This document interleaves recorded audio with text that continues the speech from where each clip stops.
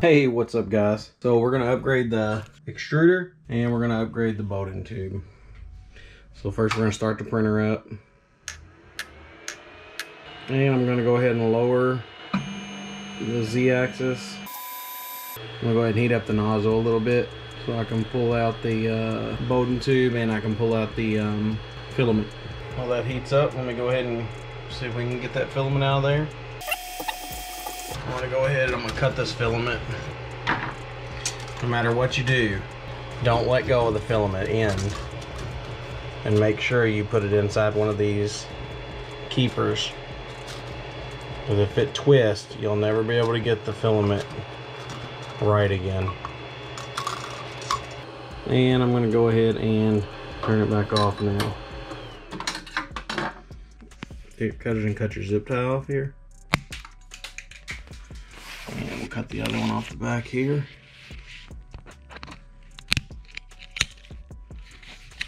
Set them aside, we don't need them no more.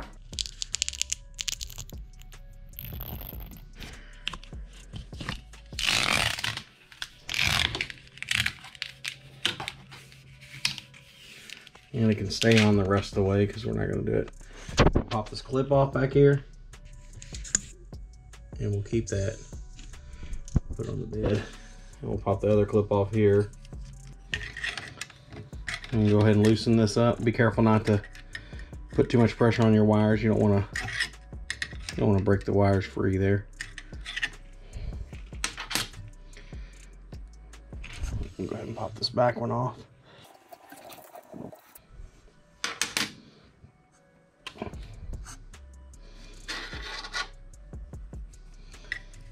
There we go.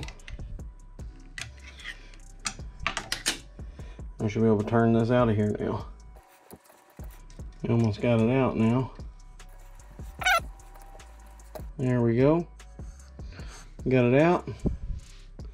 It's actually not tore up down there either. Go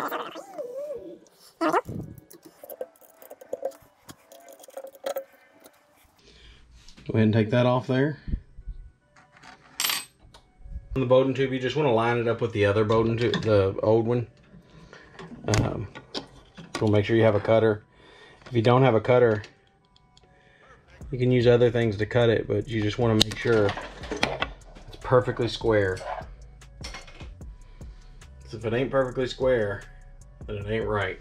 Okay, now move the Bowden cutter out of the way here, and we'll start disassembling this. Anyway, so we're going to take these screws out. Use the Allen wrenches that came with the Ender 5 Plus 2.5 millimeter and a 2 millimeter. So we'll go ahead and take these 2 millimeter bolts out off the top, and we'll go ahead and take the other one out here.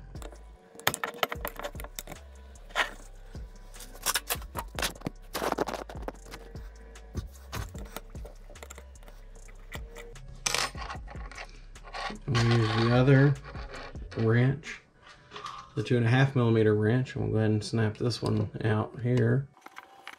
Keep the spring tension while you're taking this off.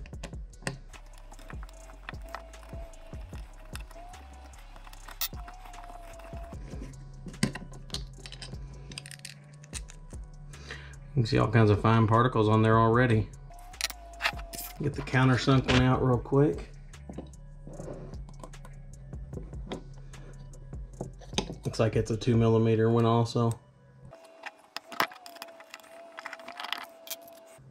Set that back there.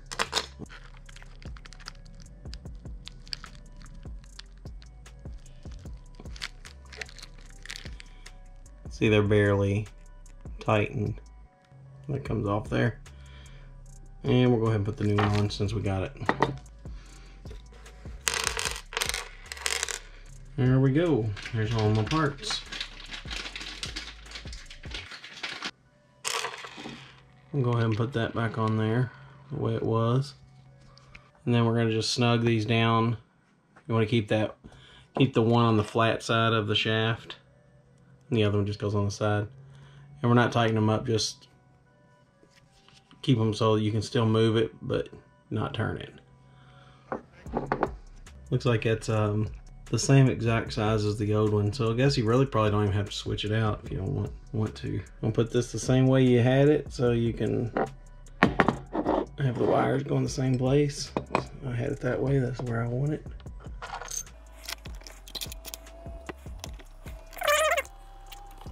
It's a lot closer than the other one was. Not no play. We can use our other bolts here.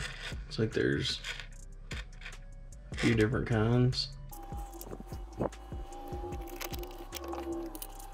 And we'll put our other one up here in the top. Our new Bowden tube adapter on here. Go ahead and stick that on the top.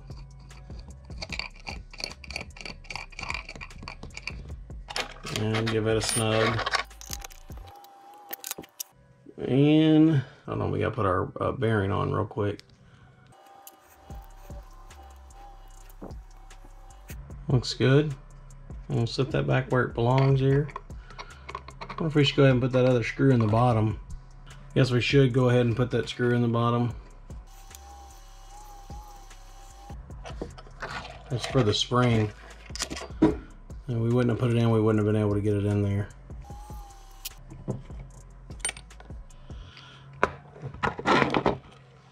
That's what you want it to look like.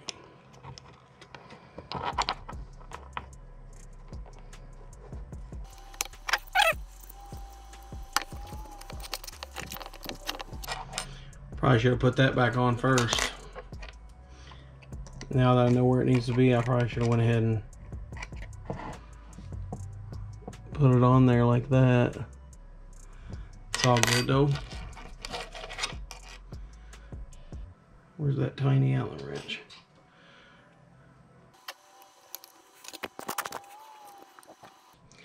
You want it to be about halfway. Like half in the front, half in the back of that pulley. And you want that screw to be on the flat side of that rod.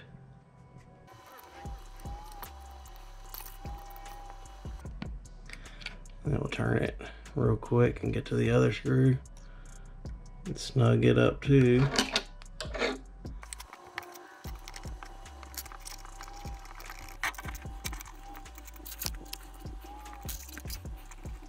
Almost forgot to put that screw in all the way.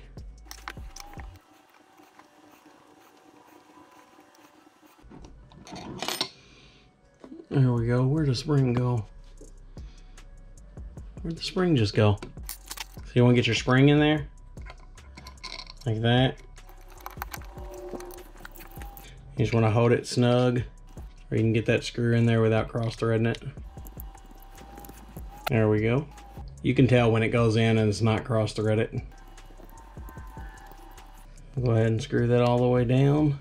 Snug it and then back it off just a half turn or so, which should get it where that can spin freely. And be able to go.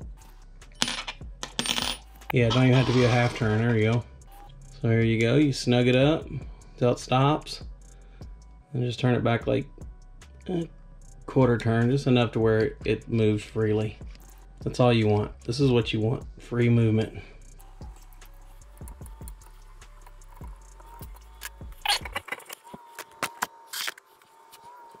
Get your Bowden tube that you cut. Make sure both the ends are nice and square. I'm going to go ahead and cut both of mine again just to make sure.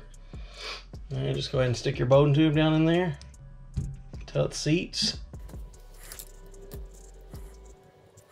There we go. Bowden tube's nice and snug in there. We're going to go ahead and move the hot end back in front of the camera here. So sometimes when you can't get your Bowden off, if you just simply push it the other way, see, because it's got that groove. It's got that groove that holds it. You can go back, but you can't go past that groove. So you push it the other way a little bit. Take your cutters and just cut your Bowden tube right there. You know, not that you're going to reuse it anyway. Then you can push this button in, and you can push that thing right off the end there. Just can't get it off normally because it's doing its job. It's got little teeth in there. They're made so the tube can go one way but not the other way. Anyway, so you go ahead and screw it back on here. Just screw it all the way down until it stops. Right there where it stopped, and you go back and you go ahead and bring it back a whole entire turn. Then you take your Bowden tube, your new one. So you push it down in there, making sure that it's slightly loose, and you want to push it all the way until it stops. And it should go in there quite a way. And once it's in there to where it stops, take your wrench and then snug it up. Now if you did that right, your Bowden tube would be all the way in there. If you didn't do it right, you have a leak. And you just want to go ahead and get it back in the loom. Get your couple zip ties here. Get it back the way it was.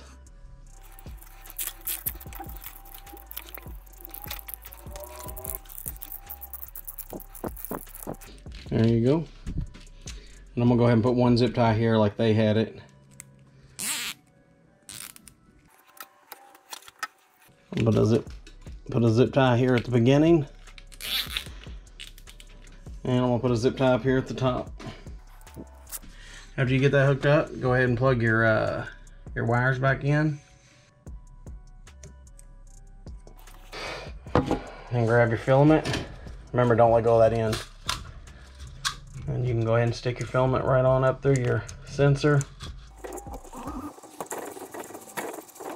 The Bowden tube installed. We got the clips installed. We got the filament put back in.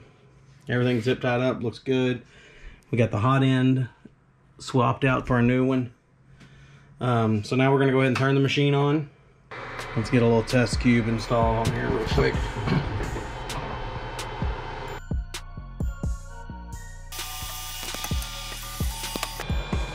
Can't really see a good camera angle, but thanks for coming to the channel, guys. Hope you can subscribe if you ain't subscribed already. Drop a comment or a like down below. Anything helps. Appreciate you guys. Peace.